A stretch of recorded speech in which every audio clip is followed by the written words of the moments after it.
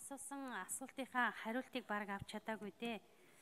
Тэгээд ер нь бол батлагдсан 2020 оны Монгол Улсын нийгмийн эдийн засгийг хөгжүүлэх үндсэн чиглэлд нийцүүлээгүй төсвийн төсөл өргөн байсанд бас их одоо анхаарал татаж байна. Тэгээ энийг бол улсын хурлаас батлагдсан төсвийн одоо ажлын хэсэг нэлээд анхаарч системтэй бодлоготой энэ асуудалд анхаарах нь зөв баха гэж ингэж бодож байгаа.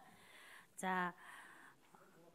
тэр эрчим хүчний шөнийн тарифын асуудлыг аймагуд 21 аймаг дээр энэ асуудал нэлээд анхаарал татж байна. Энийг бас 50%-ийг одоо тэглэх энэ асуудал дээр нэг бас анхаараач. Энэ хамгийн чухал асуудал байна. Учир юу вэ гэхээр агаарын бохирдол аймгийн төвүүдээр бол асар өндөр байна. 50% тэгэлсэн энэ асуудалд бол бас аймгийн төвийн иргэд бас хүндэтгэлтэй хандж байгаа. Энэ шийдвэр бол зөв.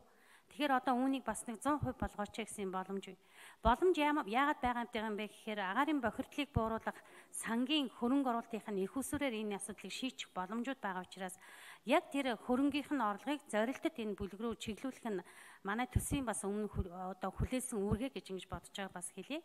За 3 дугаарт нь болохоор 2019 оны төсөв дээр тодтгол хийгээгүй.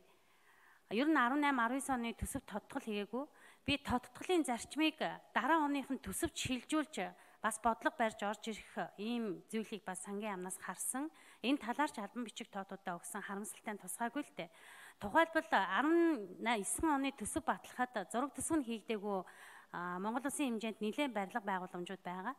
Энийний зураг төсөв нь 19 оны төсөв төртөг тусгадаагүйгээс болоод өөрчлөлт орсонтой холбоотой өөрчлөлтүүдийг бас энэ сангийн яам нэгдсэн онлайн програмтай билээ. Энэ дээрээсээ хараад энэ төсвийн төлөлтүүдэд бас нэг зөв зүйтэй тусах байх гэсэн энэ асуудал бас тусгагдаагүй байлээ. Энийг бас өөрчлөлтийн боломжийг ажлын хэсэг хайсан зөв баха. Тухайлбал зураг төсвүүд нь экспертизээр баталгаажсан, бүрэн нотлогдсон энэ зураг төсөвтэй хөрөнгө оруулалтын эцсийн байдлаар шийдэгдсэн энэ барилга байгууламжийн ажлыг улсын төсөв бол улсын төсөв нь бүгэн гүйцэд дуусгах, он дамжсан бол он дамжуулаад дуусгах үүрэг бол бас бидний үүргээ гэж ингэж бодож энэ асуудал дээр бас сангийн яам бас одоо энэ хууль батлагдахад анхаарч ажиллах нь чухал байна гэдгийг бас онцолж хэлье. За дараад нь би түрүүн бас Орхон аймгийн жишээ дээр хэлжсэн л да. Одоо тухайлбал Өмнөгов аймаг гэхэд 52 тэрбум төгрөгийг зарлагаасаа давсан орлогыг 52 тэрбум төгрөгийг улсын төсөв төлрүүлж байгаа. Гэтэл Өмнөгов аймаг дээр хуваарлагдсан хөрөнгө оруулалт нь 27 тэрбум байгаа юм л да. Өмнөгов аймагт дүүрэн уул уурхай дагсан, дэд үтэц дагсан, ард иргэдийн ахуйн амьдралд шаардлагатай гүний усны хомсдол, байгаль орчны нөхөн сэргээлтгээд маш олон асуудлууд бодлогын хэмжээнд шийдэгдэх ёстой. Хоёр хилийн бомтоор урсаж байгаа экспортод урсаж байгаа нүүрсний энэ экспортын бүх орлого улсын төсвийг бүрдүүлж байгаа. Монгол Улсын эдийн засагт үнэтэй хувь нэмэр оруулж байгаа энэ уул уурхайн бараг одоо 28 орчим хувийн энэ орлогын даацаас Өмнөгов аймагтай салшгүй холбоотой учраас эргээд энэ орлого олж байгаа энэ аймаг руугаа хөрөнгө оруулалтын энэ бодлогоо төлөвлөх нь бол бас манай сангийн яамны гол бодлого байсан. Тухайн бомтууд өөрсдөө яамны харьяа байдаг штеп. Тийм болохоор энэ бомтуудын хөгжлийн асуудал, энэ нүүрсний замын одоо асуудал, гашуун сухад бомтын зам нь өөрөө даацаад байхаа байсан.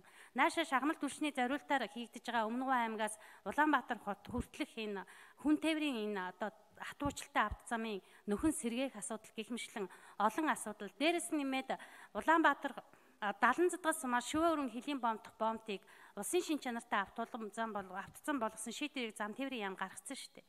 Тэгээ энд тэр нарийн сухатын бүлэг орд хүртэл тэнд уул уурхай эрхэлж байгаа аж ахуй компаниудын бүх бизнес, хүн тээвэр, ачаа тээврүүд шатхуун бүгд эвгээр явж байна. Улсын авто шин чанартай автсан болсон учраас энэ дээр улсын төсөв маань хөрөнгө оруулалт хийгээд жилд 10-20-оор нь ингээд урагшлуулад энэ сайжруулсан ядаж хатуу училтай биш гэхээр сайжруулсан зам болгох энэ асуудал бас манай яамдын засгийн газрын бодлогын төвд байх ёстой. Энэ асуудлаа бид бас анхаарч энэ дээр бас системтэй шаардлагатай бол би концессийн хүртэл гэрээг энэ дээр хийх ёстой шүү дээ. Хөрөнгө оруулалтаа эдийн засгаа нөхөж хийж чадж байгаа юм чи энэ бүх зүйлийг бас бодлогын хэмжээнд төлөвч хийх нь чухал байна гэдэг асуудлуудыг бас хөндөж асуудал олгож тавьж байна. За баярлалаа. За